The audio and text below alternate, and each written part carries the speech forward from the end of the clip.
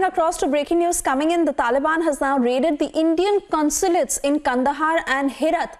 The Indian missions were raided by the Taliban for documents. Taliban has also surrounded the Indian embassy in Kabul. I want to cut across to Sanika, who's picking up more details on the same. Over to you, Sanika. We're getting some very initial details from our reporters on the ground of how the Indian embassies in Kandahar and Herat were raided by Taliban terrorists. What we know is that Taliban was looking for certain documents. We're not sure of what the documents were, probably of the secret services or probably of the Indian work that was carried out in Afghanistan over the years.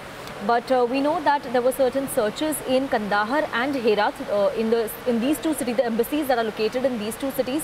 Though we have no confirmation if similar searches were carried out in other embassies in Jalalabad, but what we know is that the embassy in Kabul was also surrounded by Taliban terrorists. This is the initial information that we are gathering from our reporters on the ground.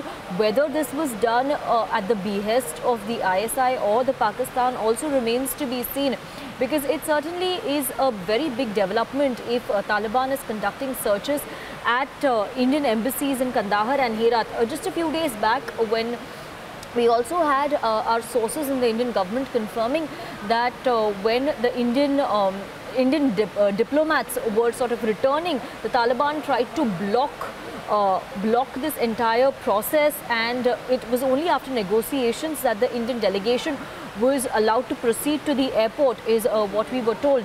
Right now we are awaiting more details from our reporters on the ground, as well as an official statement from the government, from the Ministry of External Affairs as well. What we can tell our viewers is that the Indian diplomats have been evacuated from Afghanistan, but certain embassies in Kabul, in Afghanistan are still working with Afghan nationals as the staff members there.